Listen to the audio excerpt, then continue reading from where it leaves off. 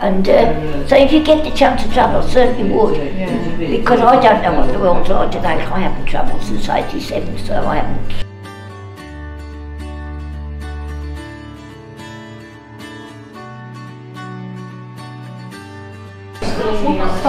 There's no need for people to be dirty because there's water there.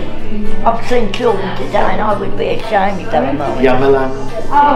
But he knows that. He's a little kid, he's a big nose rock, you know. I'm trying to do something about it.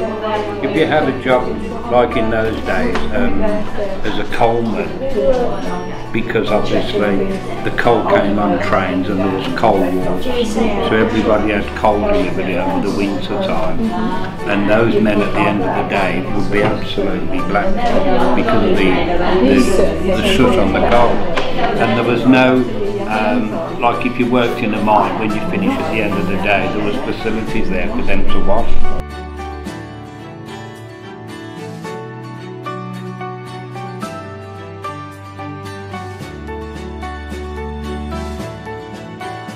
I lived with my auntie for a while because my mum was in hospital. And I could remember thinking, I want to stop there the rest of my life. It's so lovely and warm because the fire was always up the chimneys all the time, you know. And they was always so kind and loving, and I was so happy there. And so I hated my home. And how long was you with your auntie? I came back home, I think when I was 11, because I passed the 11th class, getting told, well, it wasn't the 11th class then, but I passed grammar school. And my auntie wanted to buy the books and all that sort of thing, and my father wouldn't let her, because he said she's got to come back home and go to work.